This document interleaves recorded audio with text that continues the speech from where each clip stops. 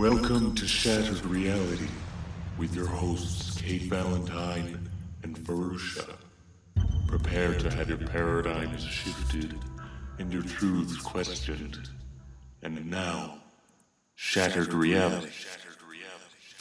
Well, here we are again, Fahrusha, and I guess you'd like to slate the date? Absolutely. Today is September 12th, 2017, and we are back for our 54th show after a few weeks break for the summertime and eclipse viewing. Right. And so I went down to view the eclipse. Did you actually see it, or did it cloud over? It was just at the. It clouded over, but I did see a great deal of it. I saw it got dark. I saw the planet Venus, which was there. I heard the insects come out in the semi-darkness, and all around the horizon, you could see a little bit of light, but the sky above was completely dark. And then the cloud moved because it wasn't very thick, and it moved away. So I saw most of the eclipse, but like a mile and a half away, they had no cloud. Aggravating. Yes. Yeah. And I also went to see the Serpent Mound out in Ohio, built by the Mound Builder Civilization, which was fascinating too. But no time for that right now, because we have today a wonderful guest. And our guest is Dr. Roger Nelson, who is a PhD. He was the coordinator of research at the Princeton Engineering Anomalies Research Laboratory, the PEAR lab, as many people know it, at Princeton University from 1980 to 2002. And he has directed the Global Consciousness Project, the GCP, since its inception in 1997. His interests lie in the areas of psychology, physics, philosophy, and the arts. And he has been given opportunities to collaborate with creative interdisciplinary teams at PEAR and elsewhere, developing ways to study consciousness and intention. So he's right up our alley with that consciousness and intention. Roger's work integrates science and spirituality, including research that is directly focused on numinous communal experience. Building on years of laboratory experiments, Roger began using random event generator technology in the field to study the effects of special states of group consciousness. This led naturally to the GCP, which is designed to register indications of a coalescing global consciousness responding to major world events such as 9/11, the beginnings of war, or New Year's Eve. Speculative interpretations suggest that we may be looking at some form of consciousness field.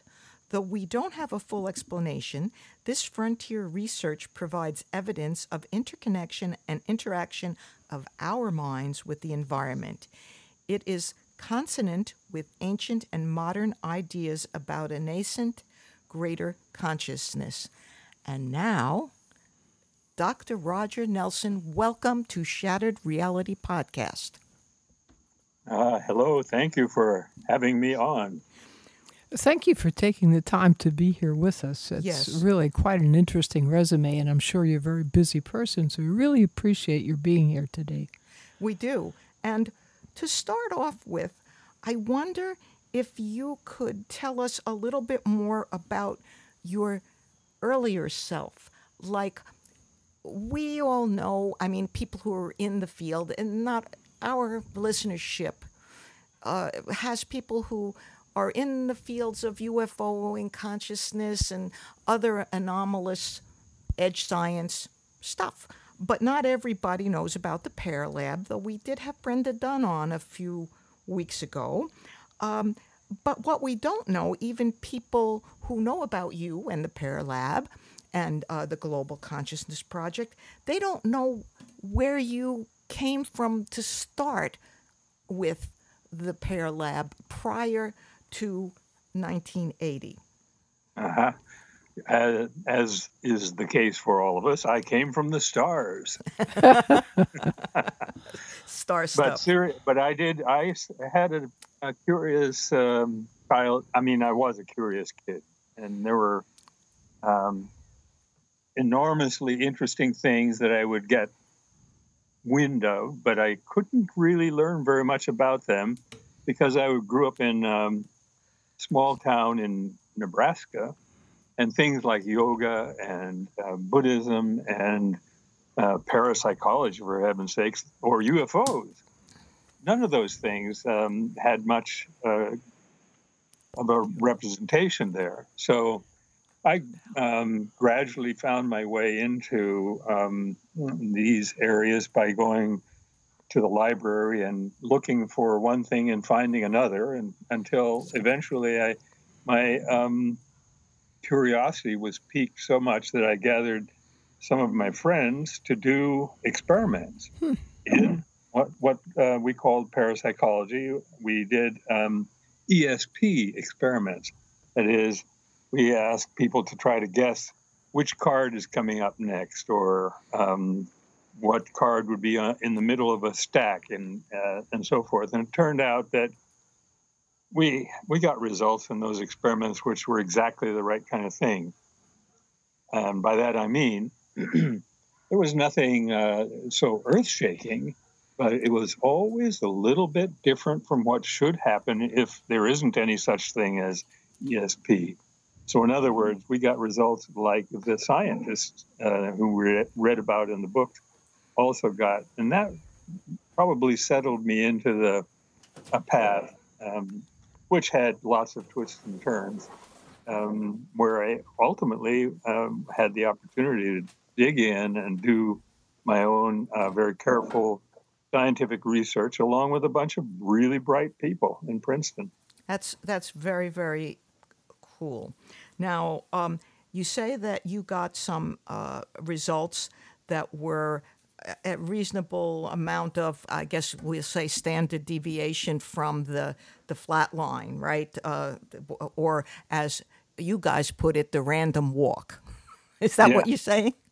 Yeah, right. I mean, basically, when most of the experiments that we had at the PEAR lab at Princeton had some kind of random source. We also did what was called remote perception or remote viewing experiments, but all of the machine-oriented or mind-machine interaction experiments had some kind of random source, and what a random source does is unpredictable normally.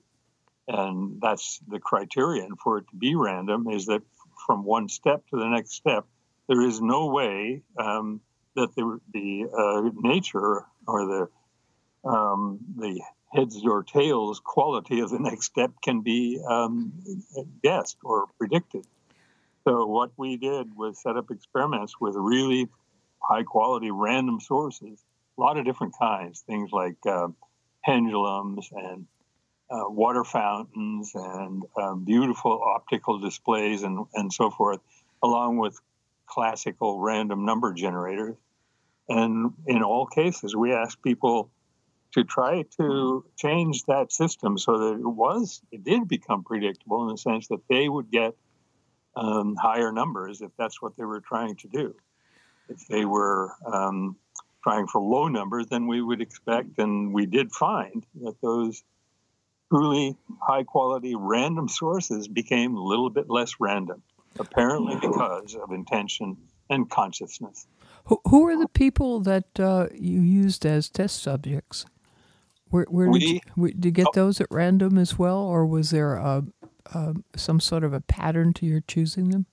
Actually, the way we describe our what we called operator pool subjects were people who volunteered. Okay. So they were self-selected. They had to be interested enough to discover that we were there, but we didn't look for people who claimed any special powers. Mm-hmm. And in a sense, even though it might not be entirely true because of the self-selection, what we were trying and what we described as our pool was people who are ordinary people with a thought to finding out how common is the ability to change the way a random machine works.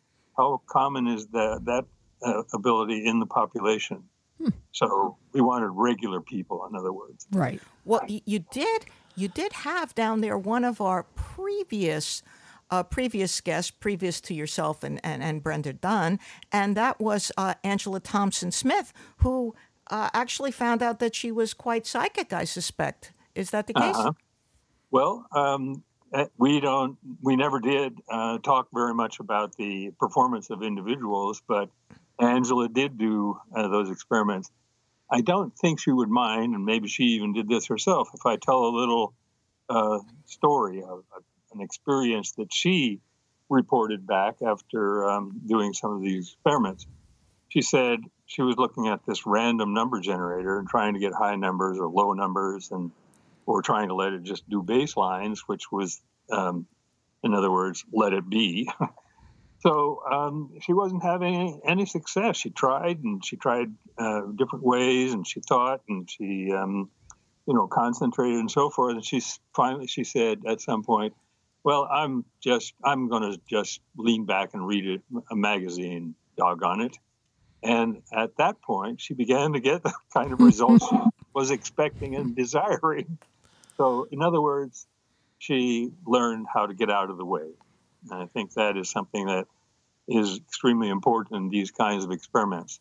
We used to say grunting and straining isn't what works. What works is to allow this interconnection, the connection between myself and the machine, to happen. Okay.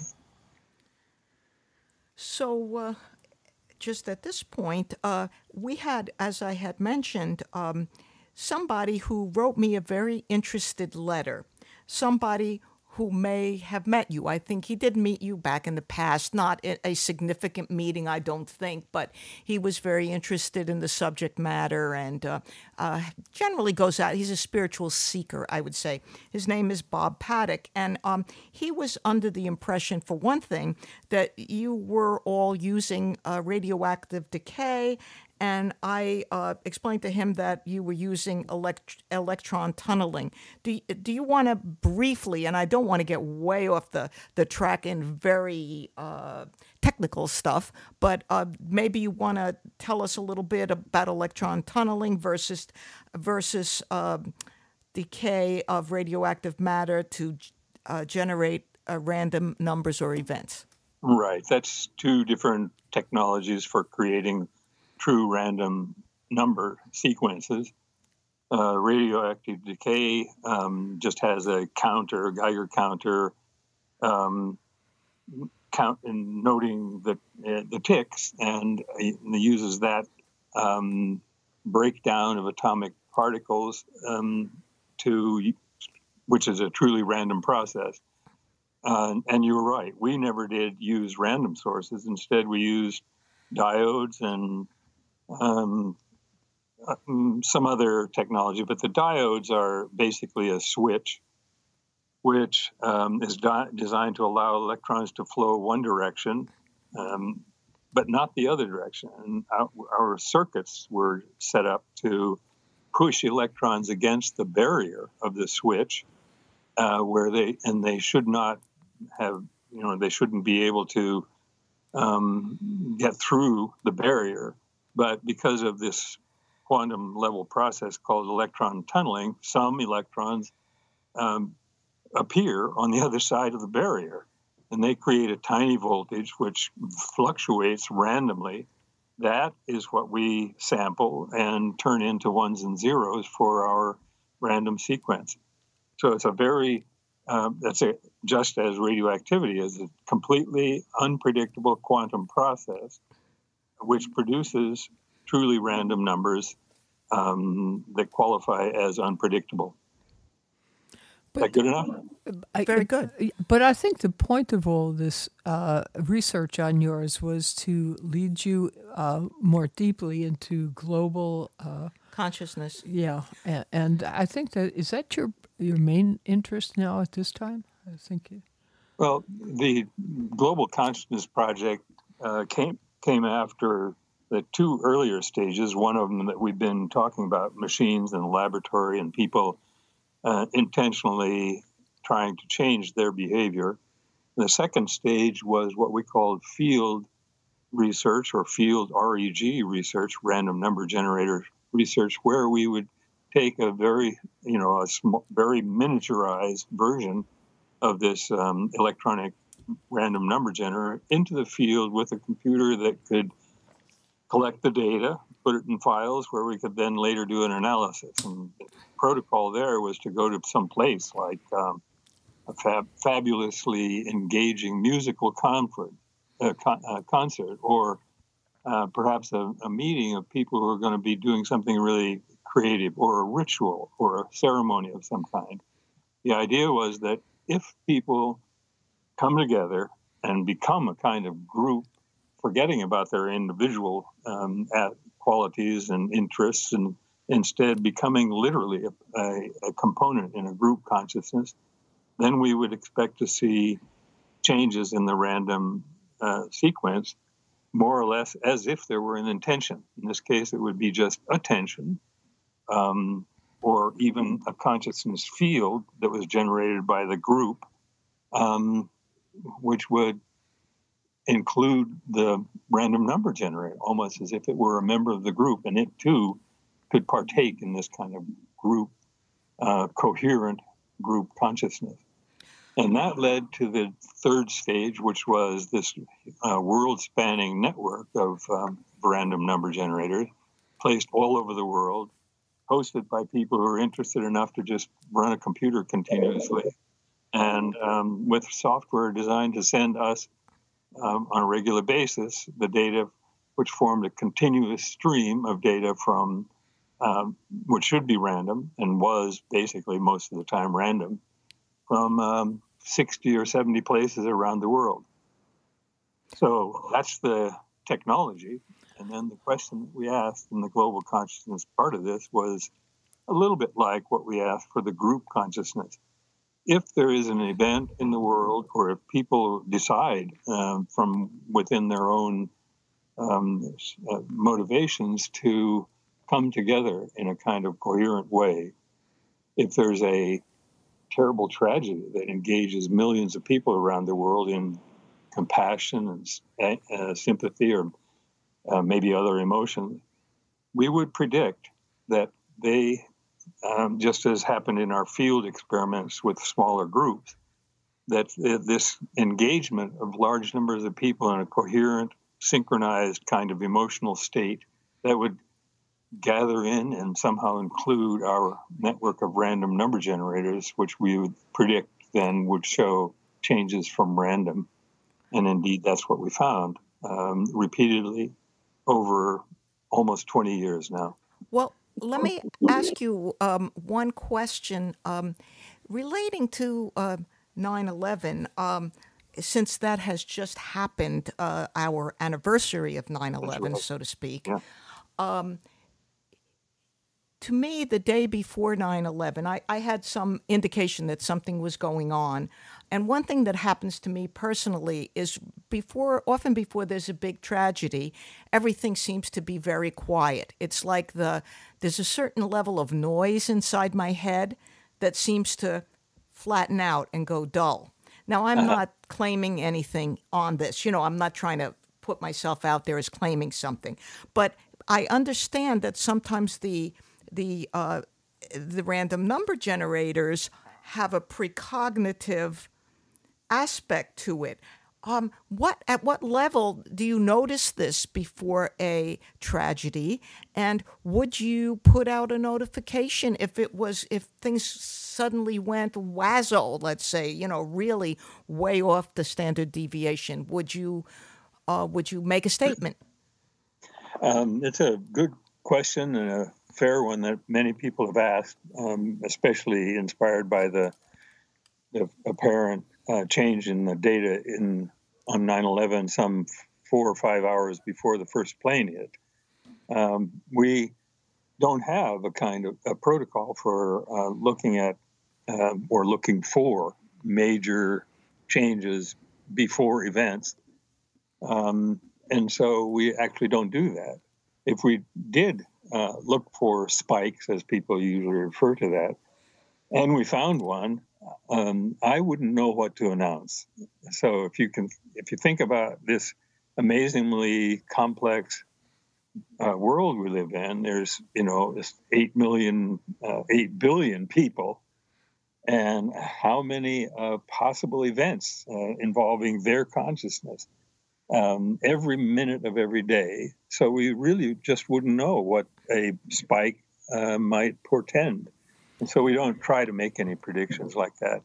Our work is always, the analytical work and attempts to understand what's going on is always retrospective, in the sense that we make a prediction before we know anything about the data. We make a prediction that because of this event that causes a kind of synchronous, coherent consciousness, we think the data will change. And then we, after having made a stable, identifiable predictions, specifying the beginning time and the ending time and what we're going to do for analysis, only then do we look at the data. And only that way can we actually get interpretable statistics. It's a thought that occurs to lots of people, and I wish we could identify a spike and warn people, or possibly we'd just make an announcement that there's going to be a great celebration pretty soon, and that will change the data, or has already changed the data. So I'm sorry, we can't do that. It just isn't in the nature of the technology, even though it may have some kind of response to an event before the event happens. Well, and then too, I mean, even let's say if you could, that would be quite a responsibility. You would have to, possibly put people in a panic and cause a lot of problems that way too, I think. So, right, and I certainly wouldn't want to do that, especially if I didn't even know what it was they were supposed to be panicked about, or where. No, I certainly agree with that it would be irresponsible to put out a panic call. I just after 9/11, when the word got out that we did have a really clear change in the data before the event, quite a number of entrepreneurs immediately started inventing terrorism detectors. Oh dear! And I did the best I could to disabuse people of the notion that was going to work. I would say that you do what used to be called pure science, and one of the downfalls, if anything, of that is that you hardly ever made any money at it. And but it's interesting that as soon as people think that they can use it, suddenly there's a lot of interest in developing that field. But there are very definite uses for it. Yeah.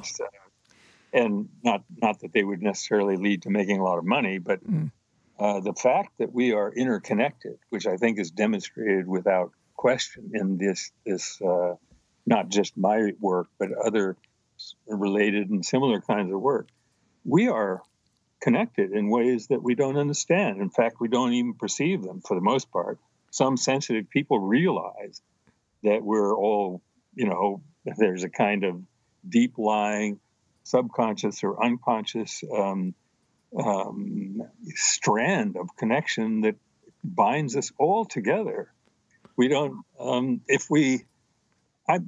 personally convinced, and this is what I do when I'm giving talks in various places around the world, I try to persuade people to look at the data, let the data speak to them about this possibility that there is something about ourselves that we don't really know very much about. Think deeply about the implications of it, which are along the lines of the same things the wise ones in every culture have always said. We are one.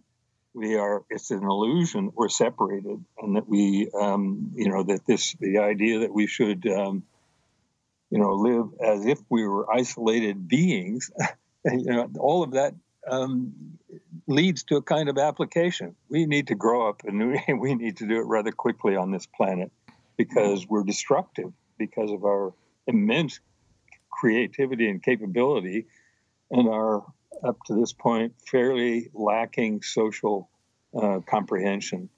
So our powers are being misapplied, and it could be an easy switch to make. People can become extremely rich and powerful by doing good things and constructive things. We don't have to knock it all down. So rant over. But I think, in other words, there is very important practical value in but a lot of people that haven't even studied it scientifically just sort of come by it by second nature. I mean, you have all the propaganda specialists of World War II. You have Madison Avenue. Sports people certainly recognize home team advantage. So, what you're proving has already been recognized non-scientifically by people, and as you point out, usually not for good things. The people that try to do it for good, like the various religions of the world, tend to get, I think, usurped by people who then turn the religion into political motivation. So it is I don't understand what this whole path to destruction is about. I don't know. Well, it's mostly greed. I would just like to ask about a little bit about the comparison to animals, because we're all animal lovers on this side, and I think that that you and your lovely wife also enjoy animal companionship. And a lot of herd animals and birds and so forth seem to have some kind of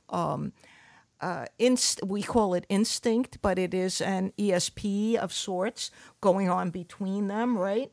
Yeah. That seems to guide the flocks of birds, or certainly insects and some herd animals, to behave as they do. So is the application of the GCP, Global Consciousness Project, does that seek to in any way bolster that idea of our ESP in the sense of instinct? I think, I got a little bit distracted because I saw this, I think it was just like an aphoristic kind of quote. It says, dogs don't have egos. Well, that's not true. You think that's not true? That's definitely not true. Maybe it's if not you true. think maybe of dogs have egos, but I thought I took the meaning of it being something like they therefore can kind of like accept what's going on. Yeah, maybe birds don't have egos. I don't know, but no. Dogs definitely have a sense of self, because if you have 10 dogs and you call out, "Yo, Brownie, come here," that Brownie goes there. The other 9 look at you and go, "No, we're not Brownie. We're not coming over there." So they have a sense of self. That's a sense of self is not the same thing as an ego. Oh, you're thinking ego that I think is referred to there is one where it's all me. I have to have mine first, and. You haven't owned a you haven't owned a Shih Tzu.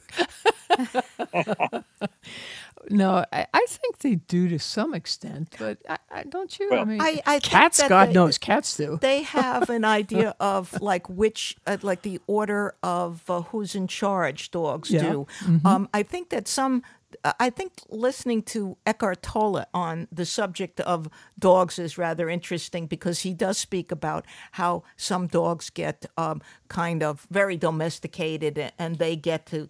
I have a friend who's got a miniature Doberman Pinscher, and this dog, Baby B, she likes to get dressed up. Yeah. She likes her clothes. Yeah. I mean, it's just really bizarre, but it's something in a sense. I mean, and she's adorable, and my friend is great. However, but it's something that humans like do to dogs, I would say. I don't think in the wild the Baby bee would be wearing, her Halloween costume, for instance. But you do have alpha dogs. Yes, that's you what I have said. alpha dogs, but in the wild you have alpha dogs. In a way, I could. we're probably off on. It's not a bad thing to be off on a strange tangent, but I brought it up. I would suggest that our ego is given over into the dog. Yeah, if we possibly. Are. I mean, there is you're that right. side of the wild, it. Yes. The dog wouldn't be wearing a tutu. Yeah, Baby B wouldn't be wearing her Halloween costume if not for that. In any case, there's a shout out to you, Louise, just in case you're listening in on we did mention your favorite Baby B. Yeah, but back to the primates. back to our stuff here. I wanted to talk a little bit about something that I've noticed, and it may have a relationship to the effect that you see with the random event generators. Now, I studied quite a bit of remote viewing, for better or worse. I found it helped my psi aspects to grow. And even though, because it requires a couple of people to do it, I don't do it on an everyday basis, I enjoy going to those type of classes. Now, one thing over the course of time, and I've met a whole bunch of different former government remote viewers, and something that they disagree on entirely, because I kind of take them by surprise sometimes, and I said, hey, how about remote influencing? And you know Stephen Browdy and how he has studied remote influencing. How do you think that whole idea relates to what you're doing, first of all? And secondly, I found it interesting that different remote viewers who know each other, lots of them, I get very different answers. Oh, no. We would never do remote influencing. No, the government would never do that. No. To, I don't know. I didn't do it. I don't know what the government might do. I have no idea what they might have in mind. To, oh, yeah, we did that. Well, I think they call it propaganda. Well, I can't speak for the government. No, I know. But I can speak to the science and yes, please. What we're talking about with this random number generator, random event generator research, and any other kind of so-called PK is some kind of remote influence. I mean, what that literally means is I'm not touching it. I'm not pushing it with a stick. It's changing because I think about it and because of some kind of mental field. At least that's the interpretation that I personally like, and there are other ones, other different theories about how these kinds of things work. But the Global Consciousness Network has devices that are spread around the world, as I mentioned before, and they're separated by thousands and thousands of kilometers or miles, and they become correlated during an event which is defined by it being powerfully engaging for large numbers, millions of people. And so what's going on there is that this engagement, this consciousness state on the part of a large number of people is present in the world. And now at remote locations, remote from each other, remote from whatever might be causing the event in the first place, by thousands of kilometers, something happens. Some connection is made. So we're talking about remote influencing. There's actually the literature of attempting remote influencing on other organic beings or other humans that literature is pretty small, but it exists, and it's very persuasive to the possibility. In other words, maybe the people in the government remote viewing programs don't do it, but that doesn't mean they could not do it, at least according to the research. Well, that is a good answer for that, and of course you can't speak for the government, but I thought that the various answers that I got from the various different people was rather amusing, and I was wondering, to go further with the animal stuff. If you had said, I had asked you privately if you ever tested any effects that the animals might have if you brought it to a situation like a dog run or an abattoir on the other end of the spectrum. You know how dogs, they get all excited and happy when they go to a multiple dog run and they meet their friends and all that kind of thing, versus someplace where animals were being killed. And I don't like to get into the kind of morbid idea, but I just wondered if the animals themselves, what you think about that idea, would they have an effect on the random number generator? I don't know any reason why not. I think they're interconnected in the same way we are. They may not, be component parts in a aware, thoughtful, self-reflective kind of consciousness, which I imagine that we could, in principle, be as human beings. But frankly, I think there isn't a whole lot of separation from humans to animals in any part of the spectrum, or even to plants. And if you press me, I'll even say, why not rocks? Crystals. I think consciousness is all pervasive, and that we are, kind of missing the boat if we don't acknowledge that. I think we probably ultimately will understand, and I don't mean any time in the next few decades. It's more like centuries, or if we ever become civilized, it could happen fast. But we will eventually understand that the universe is conscious, that there is consciousness everywhere, and probably it is the source of everything in the universe. Of course, it's not the same kind of consciousness as you and I are, self-perceiving. It's a different order. It's a little bit like the source of everything. Well, I'm waxing a little too poetic here. I agree. I agree, largely agree. I would take that one step forward, Roger, and ask you about the idea that I think about almost every day. I'm that crazy that I think every day about the small amount of the electromagnetic spectrum which we, as humans with our eyes and ears, etc., actually see or hear. The percentage that we are able to grasp with our senses is like 1%, less than 1%. I mean, I don't know the current numbers on that. So my question to you would be, have you found places, it's a dual question, have you found places on the surface of the Earth where random number generators are placed for your Global Consciousness Project? Have you found places where there's an anomalous readings that is specific to the place?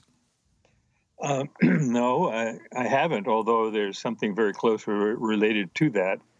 And it is what I think of as sacred places. That's probably about what you have in mind as well. Those places are perceived by us, I think. It isn't clear to me. In fact, I tried to figure this out when I went to Egypt with a bunch of seekers and a random number generator. Amazing experiences there. One of the questions I had in mind was about sacred places. Are they there and we discover them, or do we create them by bringing our consciousness and our spiritual being into those places? So it's not a question that you can actually answer ultimately, I think. It's instead a description of where we are. So, but to answer your question in a way, what I have found in my research is that the consciousness is what it's really about. And the consciousness becomes a little different for either of the, no matter from which direction you approach it. Consciousness is different in a sacred space or a sacred place. And that difference is the kind of thing which shows up in the data from our random number generators. Right. I think that's it's something that nobody has written much about, but which I'm personally convinced is quite not only true, but rather important. So, but to further address the real question you're asking, the sacred place affects us, and we, in turn, because of the consciousness connection, affect the random number generator. So it isn't the sacred space itself that does anything to the random numbers. It's us. I'm reminded of what's called local sidereal time effect on the performance in remote viewing experiments. And it's not 100% clear that this has been sufficiently replicated, but it's really good data to begin with. People become more effective in whatever the psi task is at a certain time in the local sidereal day, namely something like 1,300 hours, whereas they become weakest at their task in the local sidereal night. And again, in a similar kind of thing, the cosmic fluctuations, things like electromagnetic, geomagnetic fluctuation, also affects people such that they do better at their psi tasks when the geomagnetic weather is calm. Yes. So the geomagnetic weather doesn't affect the random number generator. It affects the person, and that, in turn, shows up in a different performance with in the experiment. Yes, I believe Stephen Schwartz did a lot of work with the sidereal time. Am I right about that? It's actually James Spottiswoode who's done most of that. James Spottiswoode? Yeah. But, Okay. Just to interject here, I know a lot of people that listen to this podcast or are interested in this subject would love to become part of your experiment. Is there some way that they can set up a random generator and sort of connect with you through various software? Well, I'm actually not adding to the network anymore. In fact, okay. It's kind of winding down, but there are a couple of things. One, the database is always publicly available. So if anybody wants to, learn more about it or stir that pot, it's using, clean protocols and statistical analysis and what. That's one way to participate. And I'm always happy when, when somebody does that and sends me their results. They will have asked a question I didn't ask. And it's nice. And then there's another thing. There's an app which is not yet available, but will be. I'm always hopeful, within a few months. It's called the Consciousness app, and it will have the capability of people doing their own personal experiments with a random number generator that's actually hardware and probably pretty good. Do you mind if I just quickly tell people that's good, done? So this consciousness app will be out. How does somebody get information about that? Just put consciousness app into Google. Okay. I hope you Or will. you can look up Adam Curry, AdamCurry. He's the spearhead in the project, and I hope maybe you would let us know so we could announce it on Shattered Reality, because, the people who do listen to this, I would suspect that more than 50% would be interested in that app.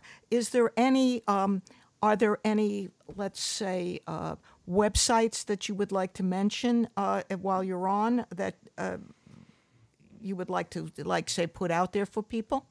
Right. Well, if they're interested in the Global Consciousness Project, the simplest version of the website address is global-mind.org. Okay. And I think the consciousness app might be consciousnessapp.com.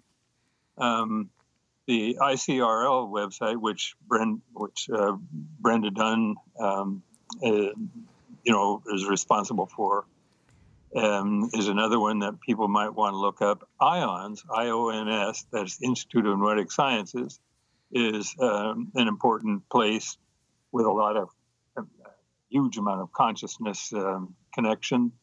Dean Radin is there, and other scientists our listeners might know. Oh, yes.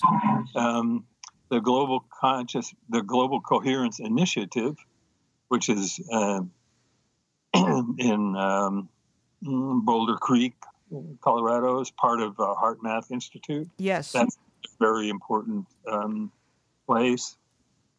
There are lots of European and a couple of Eastern, like Japanese and Chinese kinds of places. Google is your friend. Yes. Start looking for consciousness, or if you look for something like global consciousness, the first page or so is all just my project, but it quickly gets into other, connected kinds of work.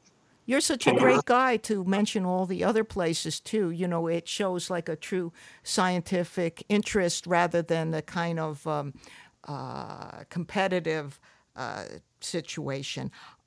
I wanted to talk a little bit about what your son has done. He has called the network the EGG, the egg, much like an electro. Oh, gosh. Oh, right. Yeah, that's really cool, I think. Yeah, I thought it was nice.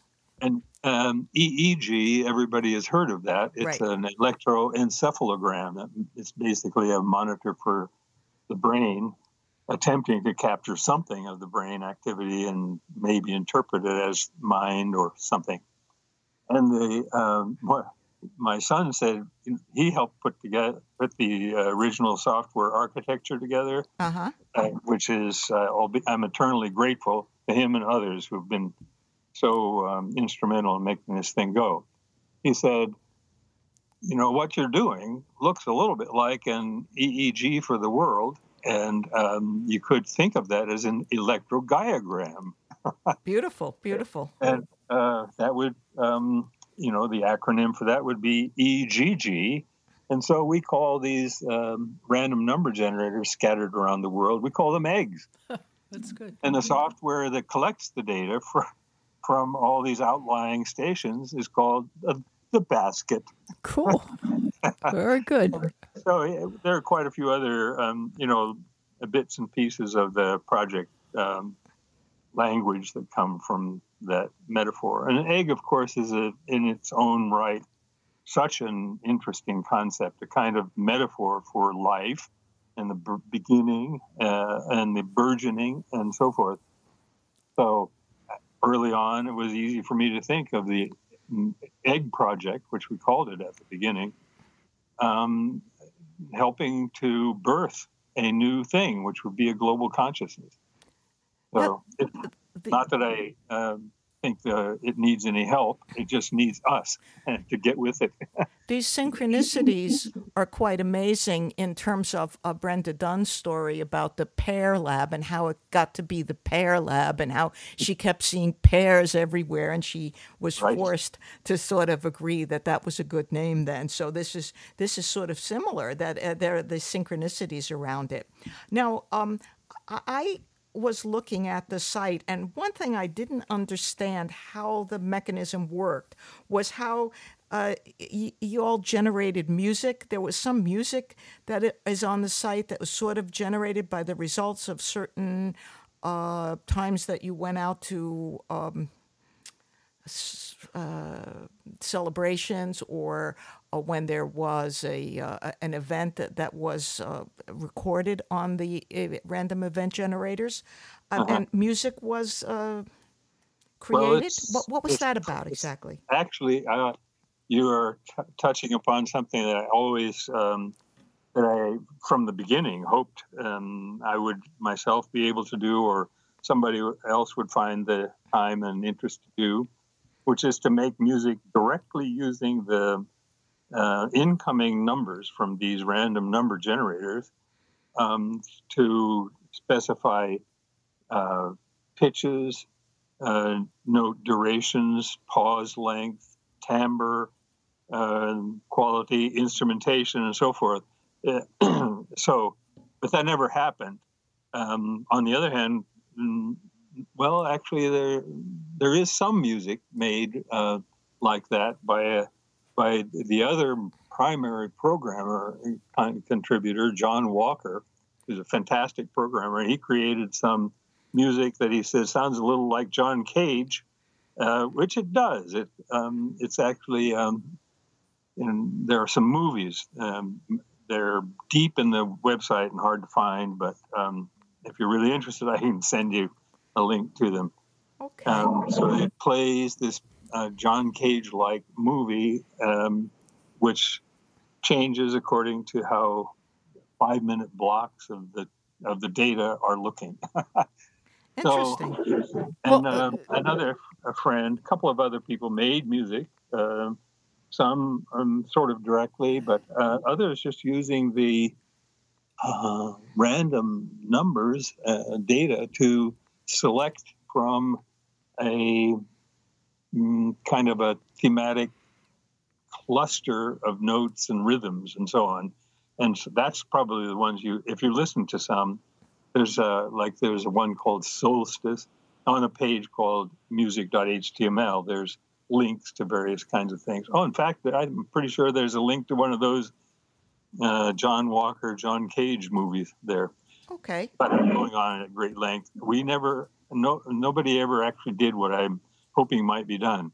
The vision, which is kind of an auditory hallucination still, is a kind of slightly unharmonic or atonal drone that goes on, but it changes and occasionally becomes beautifully harmonic, as if the universe, the chorus of the entire universe, suddenly starts singing beautifully. That is reminiscent of what some of the astronauts had said when the original when the spaceship, for lack of a better word for the moment, goes behind the moon and they lose contact with the Earth, they have said that they hear this lovely music, sort of a music of the spheres, if you will. Now, I don't know the veracity of that. I've only ever met 2 astronauts, and I didn't get to ask them that question. One was Ed Mitchell. But I wondered, that sort of sounds like the harmonies that they might have heard when they go behind the moon, which I always found so fascinating and such a beautiful concept. I find that fascinating, too. What has been done in that context is to take astrophysical data, change it to sound wave frequencies, and play that. Excuse me, I'm sorry about that. But you remind me that the name that I gave this music that never happened was the music of the noosphere. Oh, right. Right. Yeah, one of these days. Before we say goodbye, I guess that there are 2 things that I wanted to mention, and maybe Kate has something else? Yeah, I'm pretty good right now. Well, we did have this one question from the gentleman who I had to make clear that you were not using radiation, the radioactive decay, and that you were using this other electronic tunneling. But he had put out this question, and I think you've answered it to a bit, but maybe you want to speak directly to him on this. He says, so what do we do with this information? At this point, I have no idea. There's been over 28 years of study, and PEAR accumulated billions of bits of data from the REGs and many types. And what do we do? And he says here, and I'm quoting him, however, maybe the next time the customer complains that something was not working, perhaps we should ask them what they were thinking of at the time of the anomaly. like, only you say it this way, what were you thinking? Yeah. No, I hear the question, and I did as best I can, and I think I may never be able to do it very much better, give the answer that seems to me to be important. This is a tool for learning more about ourselves, about our capacities, about what consciousness really is, and it's a kind of an urging from the universe, perhaps sort of indirectly, but from science and from our, personal interest in the way the world is, to just lean back, learn as much as we can, and then connect with each other. That's my interpretation. The 28 years of study shows that we are able to touch the world with our thoughts. That probably means that we always are touching the world with our thoughts, but we don't know about it. We're not thoughtful about it, and therefore the result is a little chaotic. If we, as Buckminster Fuller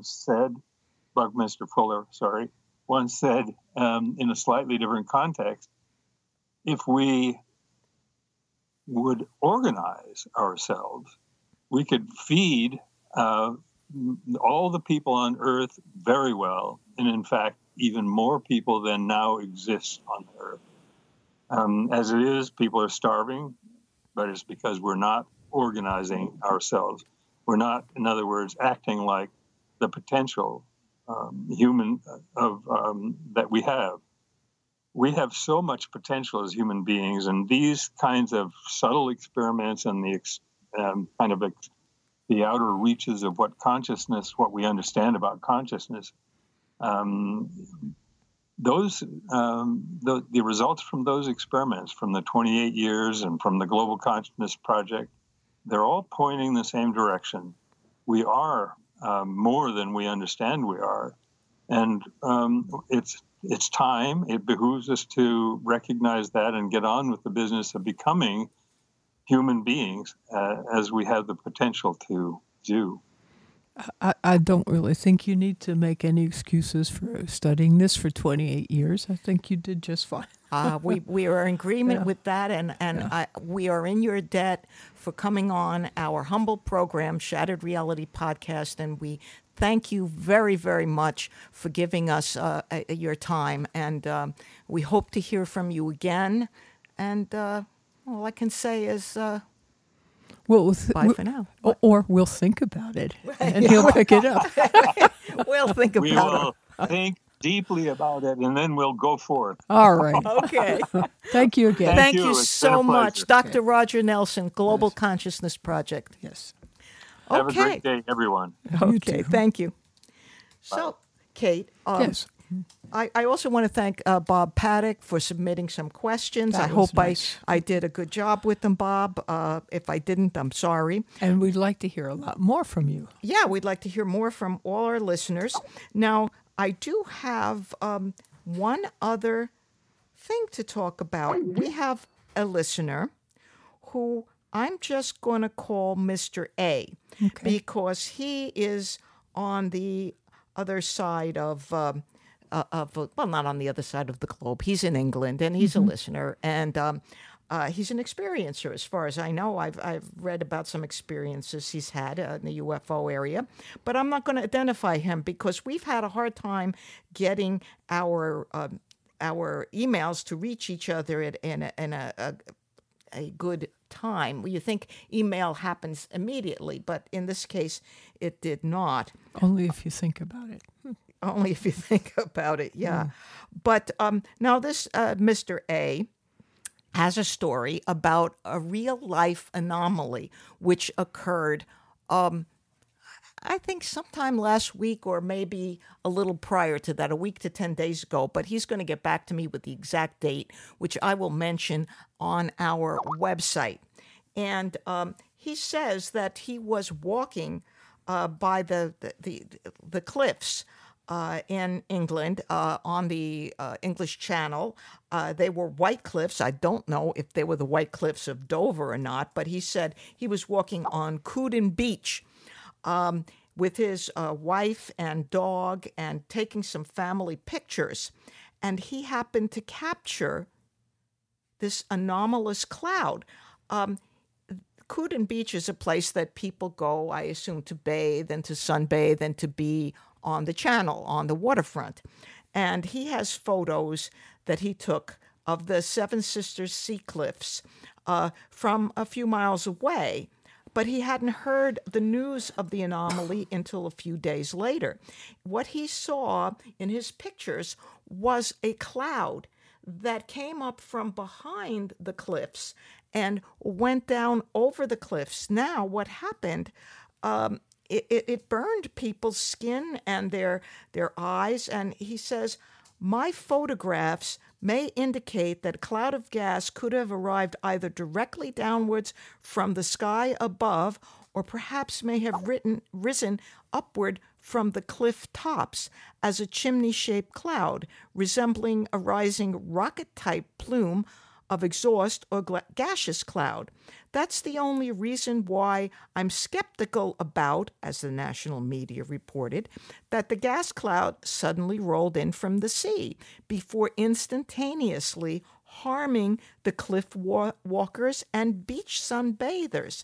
In my humble opinion, it's most certainly a weird and perhaps even suspicious event, and as far as I know, still unexplained. There is a chance, and I'm taking a suspicious but educated guess here, that this cloud of noxious gas might have come from, say, an oil tanker or likewise, which may have been illegally flushing or clearing its tanks with chemicals somewhat offshore and out of sight or over the horizon, but there had been no such ship seen or reported at that time. The chances of the poison cloud blowing in from France, about 60 miles distant at this point of the English Channel, are minimal, as our National Meteorological Office in Exeter reports that there were only very light winds blowing at the time, and they were blowing from another direction other than France. So we're going to get some pictures on this, and if anybody knows anything more about this anomalous event at the Seven Sisters, Sea Cliffs by Cooden Beach, and how people were burned there with the gas, if anybody else knows anything about it, please contact us. And we will be showing, I believe, on our website some of the photos that Mr. A took, which we owe him an enormous debt of gratitude as well for sharing with us. Absolutely. We hope to hear from all of you that have experiences like this. That'd be great. Yes, it really would be. But I think this is a really bizarre one because people were hurt. Yeah. You know, Yeah. I don't hope to get a lot of instances of people being hurt. But if it happens, it happens. We got to know about it. It does sound like a low-flying chemtrail almost, or something along chemtrail idea. Could be, Kate. Yeah, I certainly don't say that wouldn't be the case. Yeah. Coming up on Shattered Reality Podcast, I have a few other listeners on deck who are interested in expressing what they have experienced. And also, I believe, all things working out well, that we will have Dr. Irina Scott, who has written a very interesting book involving the UFO phenomena, on our next podcast. We also have a Mr. David Bucher, who has written also a book investigating a particular gentleman who had a lot of anomalous experiences, including purported UFO abduction. So for the next couple of weeks, at any rate, we will be in the UFO subject as it appears now. But as you know, dear listeners, things sometimes change. Yep. You never know because it's anomalous. And we are... Goodbye from Shattered Reality.